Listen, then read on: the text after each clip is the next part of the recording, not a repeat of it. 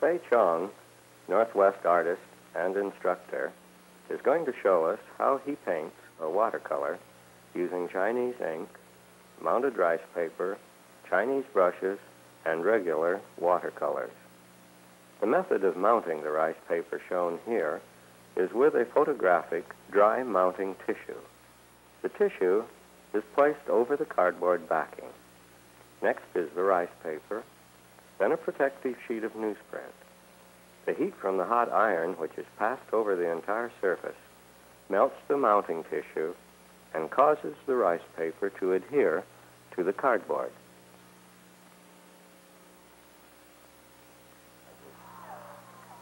The scene selected is James Island near La Push in the state of Washington. A rectangular viewfinder helps to compose the picture. Normally, this artist does not sketch with pencil first, but for this demonstration, an outline makes it easier for the viewer to follow. For the outline of the rocky island, the artist uses a small, round, pointed Chinese brush dipped in the Chinese ink. Yellow ochre, mixed with Chinese ink, is applied to the mountain with a flat, chisel-pointed brush. A little of the black ink mixed with the watercolors subdues the color and helps unify the composition. The scrim was erected for the photographer to serve as a filter, just in case the sun should be too brilliant.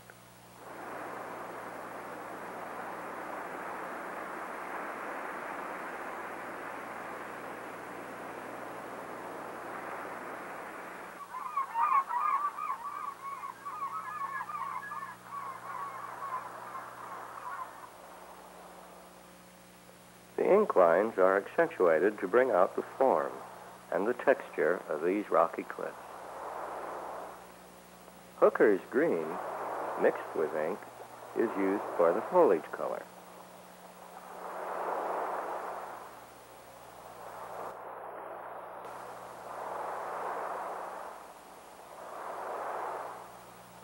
Ultramarine blue, mixed with ink, is used for the ocean.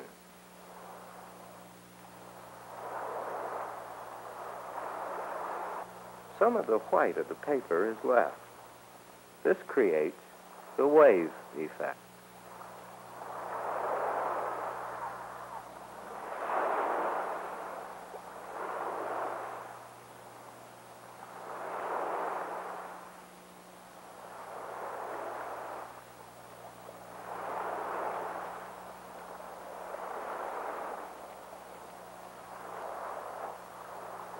A wide brush, dipped in clear water, wets the foreground before color is applied. This wash prevents harsh lines, and the colors also will blend more readily. Rice paper absorbs the paint. Therefore, colors will not come off when another wash is applied over them.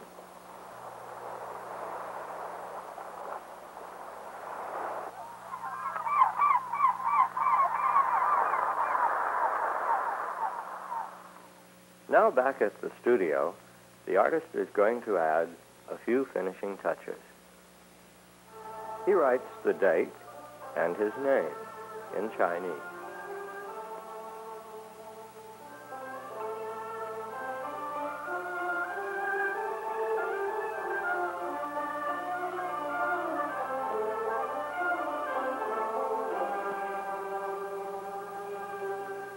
And applies his seal. All of these in the place he has left for them, for they too are an important part of the painting's composition.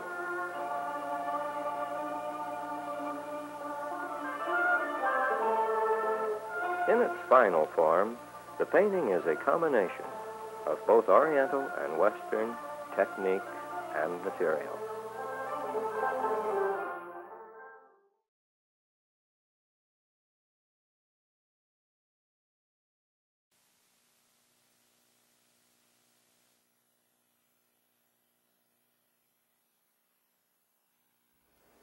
Well, from the first of all, I think sports is such a great thing for any youth, and I think whether you're real good or not, and I just think the way I started, I was a maniac. I had to have a ball in my hand, dribbling no matter where I go, to the park all the time, and at the home, and everybody telling me to keep quiet, even at the age of 8. I think I started going to the park at 8, and I probably stayed at the park every hour, every minute until dark, and shooting around. And I love the game so much, but I think it's because of the influence from my brothers who were real good in sports, and they were the AA players and single A players, and I revered them, and I knew what team they belonged to. In fact, I used to go to Collins Playfield, which was in the central area.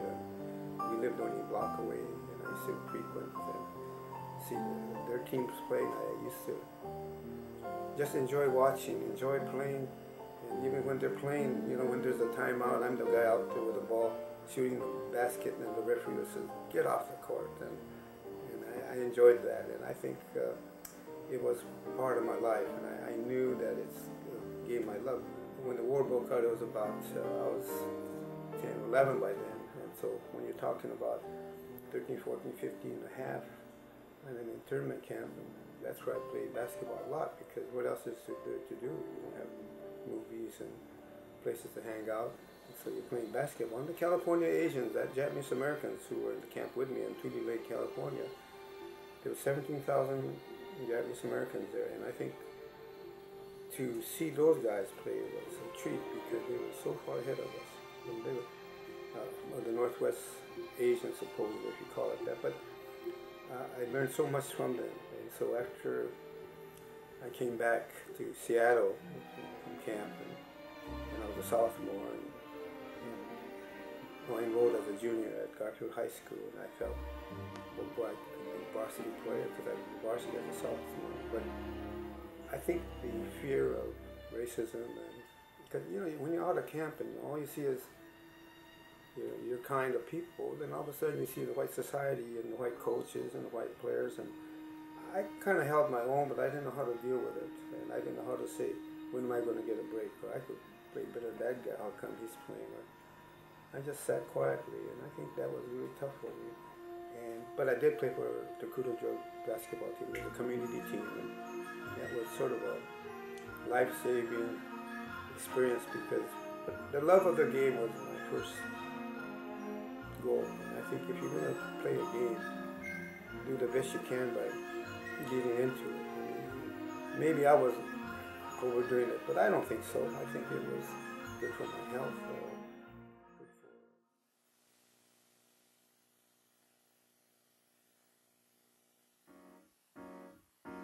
So after I played the community ball, and then finally got into teaching and got into coaching. I had a minor in PE, major in arts and graphics, and basketball is such a big thing to me at the same time. But first of all, you have to make a choice. Are you going to be a good teacher or a good basketball coach? You would like to do those two. Well, I like to think I did, because they were my first two loves. A lot of people don't get their first love or second one. They just get a job and it's good paying and that's it. But I got to coach, which was a big dream of mine. And little did I know, in 1965, I became assistant coach at Franklin High School. And it was such a dream to be an assistant. And in '69, when I got the head coach job, it was like a dream come true.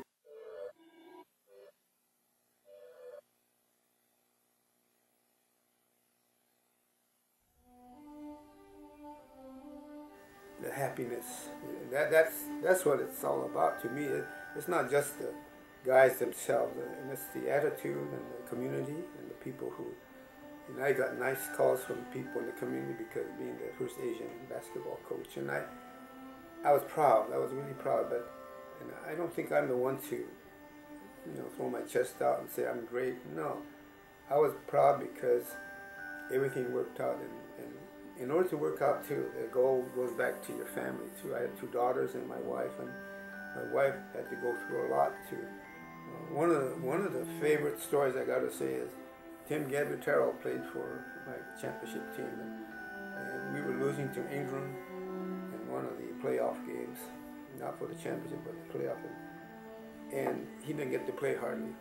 But we were losing by 10 points with 2 minutes to go. And the team, the student body getting impatient. They're saying, no way we're going to win.